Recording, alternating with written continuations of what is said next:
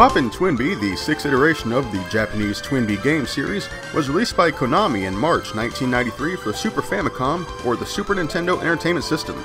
This iteration of the cutesy top-down shoot-'em-up was considered to be a sequel to 1991's Detama Twinbee, and was the first of the series to be released outside of Japan, but only in the PAL region, leaving North America and a few other localities out. Though it can still be played on emulators, and that's what I'm doing today, so grab a drink, sit back, let's talk about Poppin' Twinbee. In the game's opening cinematic, we see Twinbee and Winbee patrolling the skies of Donbury Island when they receive a distress call from a girl named Madoka. Her grandfather, the well-known scientist Dr. Marduk, turned evil after a nasty bump on the head, and now he wants to take over the world with his Donguri army. Donguri means acorn, so it's an army of acorn men. And the only people who can turn Dr. Marduk back to the side of good are our heroes, Twinbee and Winbee. It's a rather simple story, I think, but a game like this doesn't really need an elaborate story. Gameplay may seem familiar to you if you're familiar with other games in the Twinbee series. It's really meant to be played as a two-player co-op game, and by yourself it can be surprisingly difficult. Player 1 plays as Twinbee in a blue spacecraft, and Player 2 is Winbee in a pink spacecraft. I have no friends, so I'll be playing solo as Twinbee. You maneuver your spacecraft through 7 stages and defeat every enemy who gets in your way, with a boss battle at the end of each stage. You can shoot weapons forward at airborne enemies, drop bombs on characters below, some of which can give health, which can be extremely valuable, especially if you're playing by yourself. You got this done! Or if you're brave, you can even take part in close-range, hand-to-hand combat. There's also a burst attack, where many tiny spacecrafts fly around and attack all on-screen enemies. You only get a few of these, so use them wisely. In a 2-player game, one player can even give health to another if needed, or even use the other player's ship as a projectile against enemies. The main power-up items, like in other Twinbee titles, are bells that emerge when you shoot clouds. When shot, these bells change color, and the power-up changes depending on the color of the bell. You can get points, different, more powerful weapons, burst attack recharges, force fields, or even tiny Twinbees that follow you and fire their own weapons, especially useful if you're playing solo. But when you have a lot of them, they can kind of clutter up the screen. When your health runs out, you, of course, die, fail the stage, and you're given an opportunity to, quote, keep it up. But you do have a limited number of retries before you have to start the entire game over. When you defeat a boss, he explodes into bells, so you can rack up a few more points or gain power-ups for the next level, and then you're congratulated with a 16-bit anime cartoon. It is a Japanese game after all.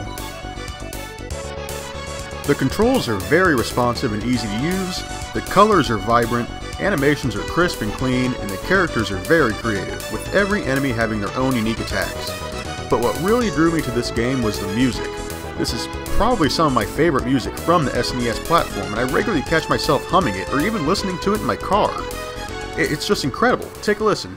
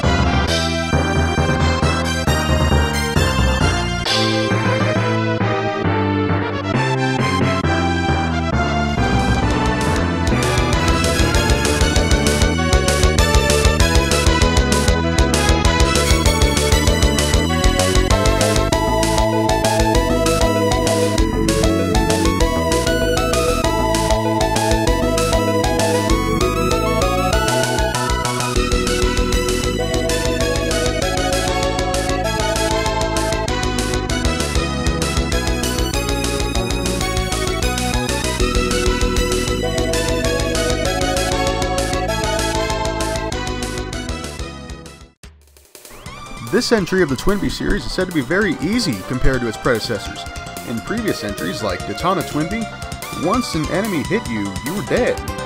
But Poppin' Twinbee introduced a health bar, and now getting hit only takes a little bit of health. But I still got my butt whooped. So the verdict is, I love this game.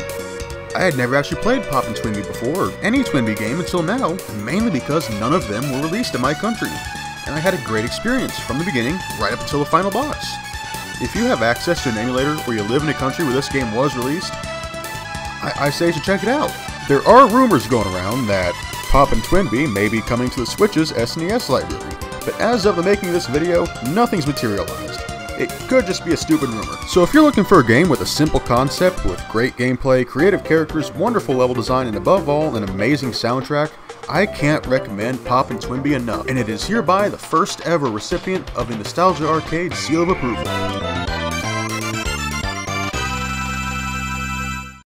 Hey, thank you so much for watching this video. Now, I'm not one to do one of those shameless self-promotion things, but if you really did enjoy this video, hit the like button. If you want to see more, hit the subscribe button, and the bell if you want to be the first to know about new uploads.